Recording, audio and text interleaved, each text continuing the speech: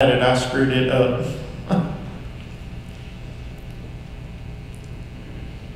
Eventually, my world would begin to fall apart there. I knew the way that I thought had changed, but I did not understand why. I'd be placed on an R&R flight before a medical evaluation and sent back to America. Once I got back to America, I would become lost in a very chaotic and busy system. I'd like to take credit for that system. The VA is not a bad place. The VA is a very overwhelmed system. I'd like to say that's because of me. Patients that we used to see in World War I, World War II, Vietnam, died on the battlefield. Medicine has come a long way. The soldiers that used to die on the battlefield are now coming home. So yeah, when I call the VA and can't get a doctor's appointment because there's too many people, they say it's going to be 3 months or however long. That's all right, because I caused the problem. Because we saved lives, and that makes a difference.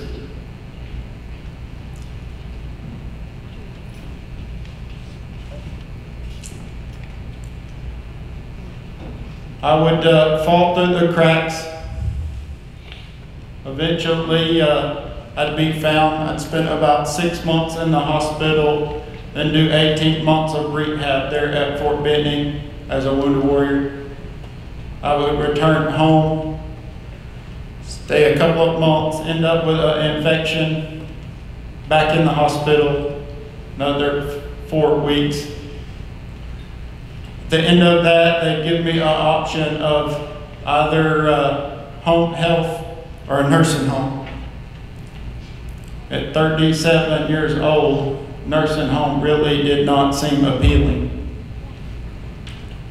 I don't know what you know about home health, but it's kind of like trying to prepare to run the Ironman using a bathtub, a treadmill, and a stationary bike. Ultimately, I would get accepted to a program at Shepherd Center, and it absolutely changed my life. Shepherd runs a program for wounded soldiers with traumatic brain injuries that is comparable to none. I would go there and spend 7 months inpatient and another 14 months outpatient. You want to know how kind of program Shepherd runs? They came to me, they asked me one time, they said, would you like to learn to scuba dive? Heck, who wouldn't, you know? Yeah. Shepherd knows how to teach scuba lessons. Learned how to scuba dive at the Georgia Aquarium in the whale shark tank with another soldier, and Jeff Corwin was my dive instructor. That's a program. I would get out of Shepherd's program and return home, look for a place to go. I would begin to help out at the fire department. I would return to paramedic school, have to sit back through a year of that, retest, and once again become a paramedic in the state of Georgia. I tell you that to say, there are a lot of places and a lot of jobs that I could have chosen, but there is no job in the whole world that I could have chosen where I got to do some of the absolutely wild, coolest stuff in the whole wide world that I got to do in the United States military.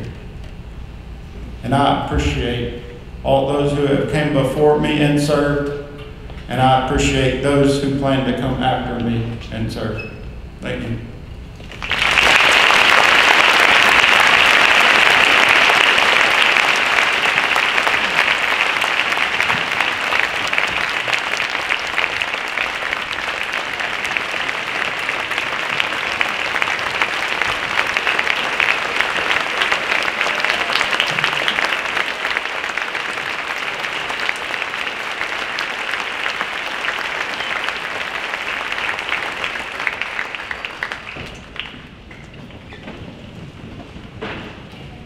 Ladies and gentlemen, I present Mr. Neil Crawford and the Gordon Central Blue Wave Band.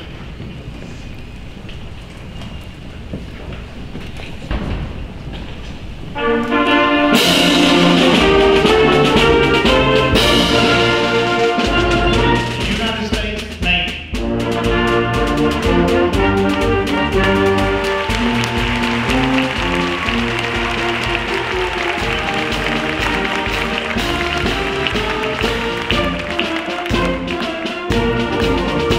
United States Army.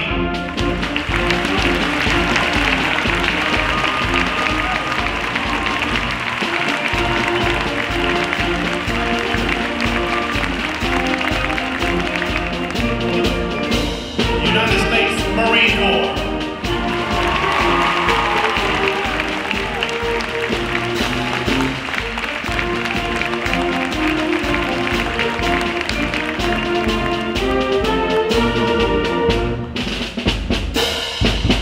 United States Coast Guard.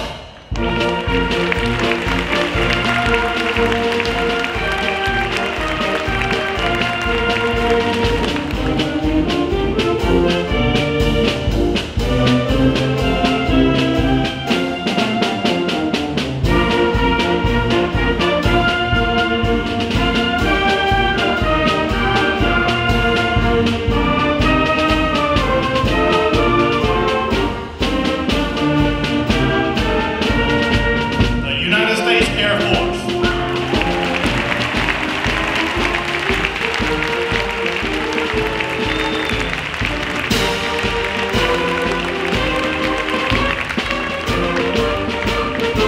Ladies and gentlemen, a round of applause for our veterans of the United States military.